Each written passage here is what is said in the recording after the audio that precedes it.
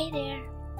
I know it's been really hard time for everyone around the globe because of this pandemic situation.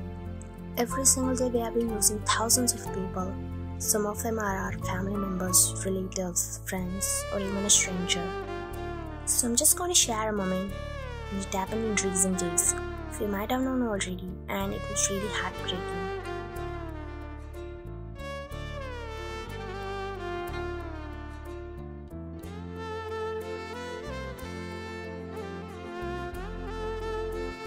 As a father, mother, two adorable kids. Just like us, we all have a beautiful family.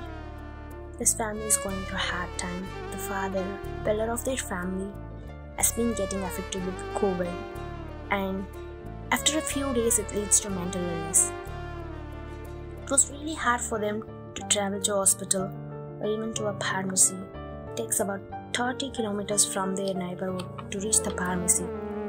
That's where the courageous woman, the loud wife, takes charge. She drives to the pharmacy to buy meds for his husband, and while returning back, she met with a horrible accident.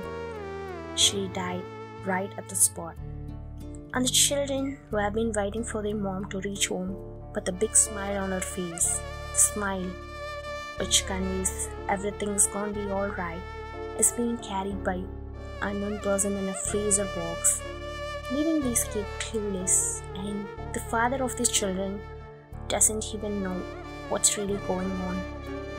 So we all doesn't know what will happen at the moment, and so just try to live in the moment.